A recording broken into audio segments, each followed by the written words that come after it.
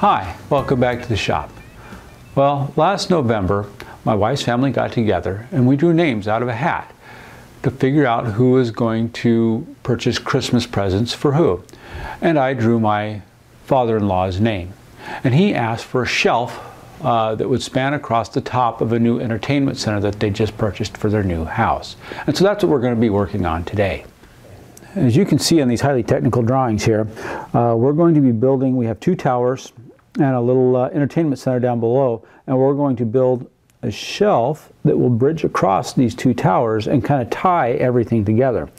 I'm also going to be putting in a couple of puck lights in the tower that will shine down as well. It's going to be made out of red oak. I got all the materials at one of the local big box stores. The front molding is going to be the only real difficult portion of this project. So as you can see, we have a number of different dimensions that we're going to be cutting on this front piece to make everything fit. We're going to do the front's going to be out of solid red oak, as well as the sides. Probably the back will be plywood, and then I'm going to put a couple of internal stringers across here to make sure everything stays stable and straight. Here's that front molding piece. I've gone ahead and taken some measurements and laid it out. Luckily everything is on 45s here, so this shouldn't be too difficult. Let's go ahead, head over to the saw and get started. So I've already cut a sample piece and verified that it does match the existing molding. I've gone ahead, have my saw tilted up at a 45-degree angle. I have the oak here. We're going to go ahead and make our first cut, and then we'll start laying things out.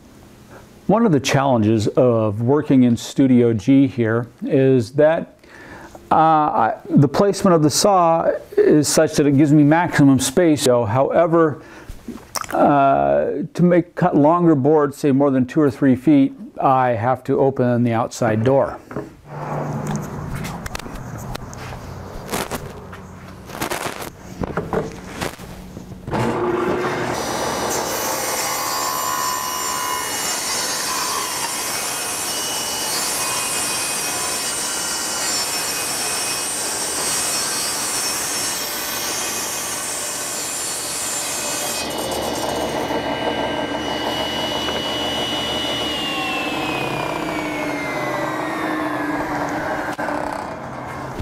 So on this first face, they're both 45s, but one is going to be 5/8 of an inch long, and the other is only going to be 3/8 of an inch long. So I'm going to go ahead and mark off 5/8.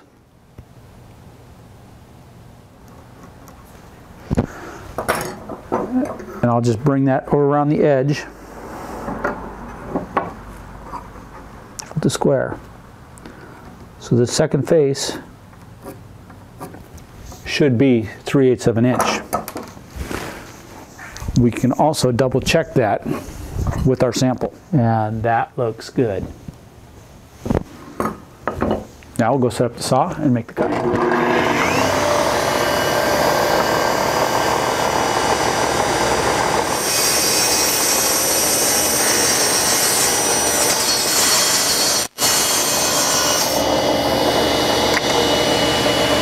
Make our final cuts on the molding.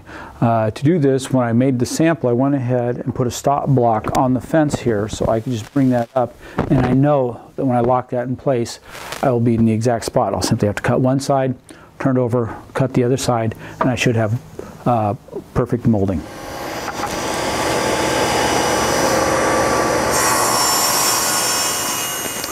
I want to take a second here. As you can see, I wasn't able to complete the cut.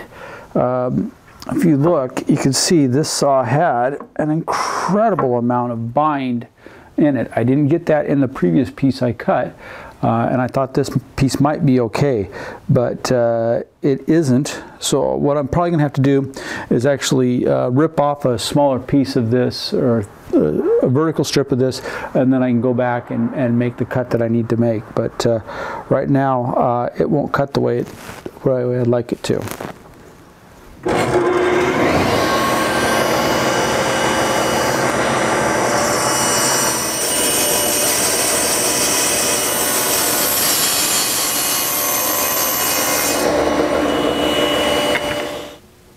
We're going to start working on the bottom piece and the back piece now. I'm going to go ahead and make these rabbets that will appear in the back here to receive the top, and for the back to be received into the bottom.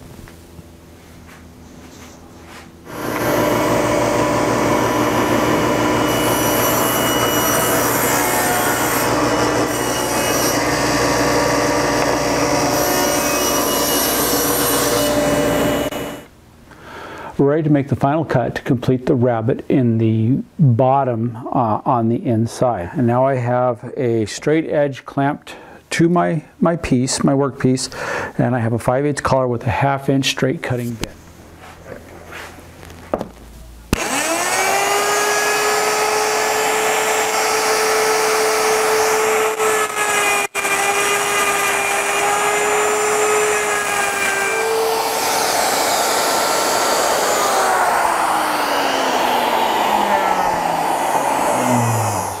We're going to go ahead and cut the 45-degree angle along this top piece here, just along the front, and then we'll cut it to width on the table saw. To do this, I've set up a straight edge along the front of my top, and I've tipped my circular saw to a 45-degree angle. Just run that across there.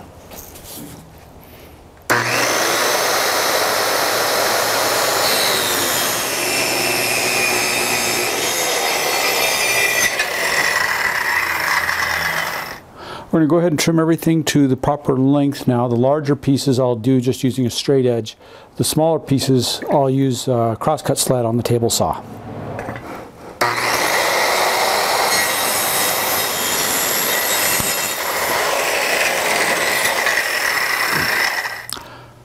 I now have all the pieces cut to length, and I'm going to go ahead and start the assembly. I'm going to use glue and screws to assemble this, and to keep the joint or the fasteners hidden from view, I'm going to go ahead and use pocket joinery on this.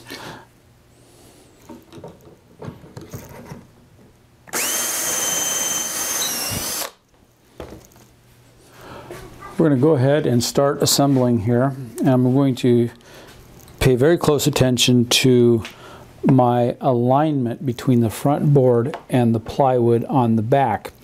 I want to make sure that I don't expose the layer of veneer on the plywood, so that I'd have to sand that down to match. It'd be easier to sand the front board because it's solid wood. I want to make sure I get everything just lined up just perfect here.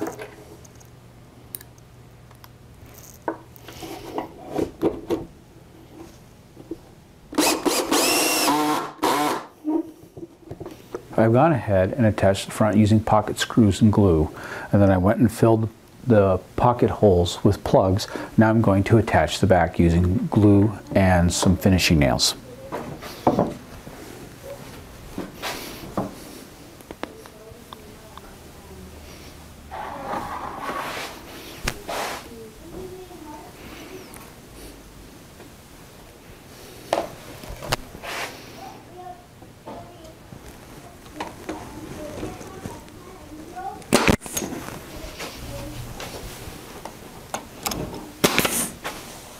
Now that we have the front and the back installed, I'm going to go ahead and cut the boards for the internal framework inside the shell.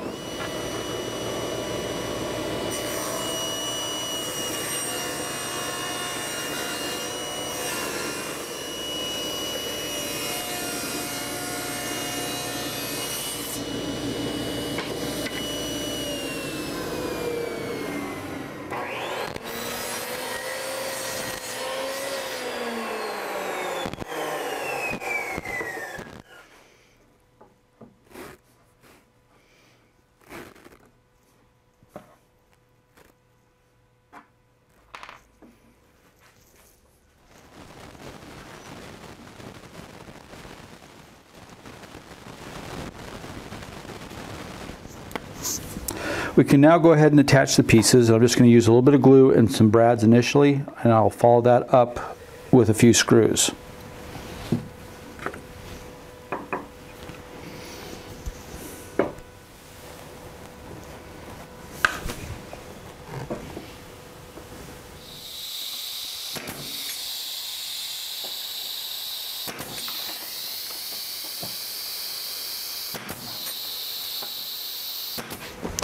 Okay, I'm going to go ahead and install some internal structure here, and this is for the compartment that will be kind of hidden in the top. And it's just going to be a couple of cross braces. Once again, just a little bit of glue and a few brads.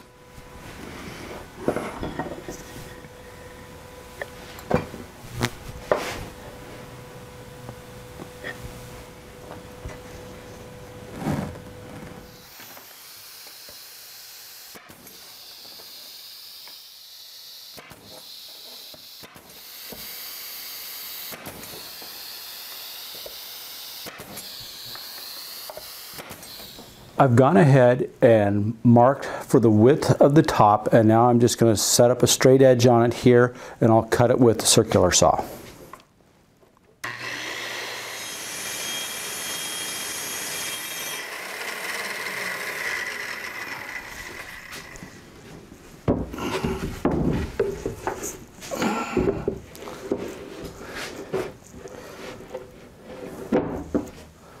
That's it for this episode.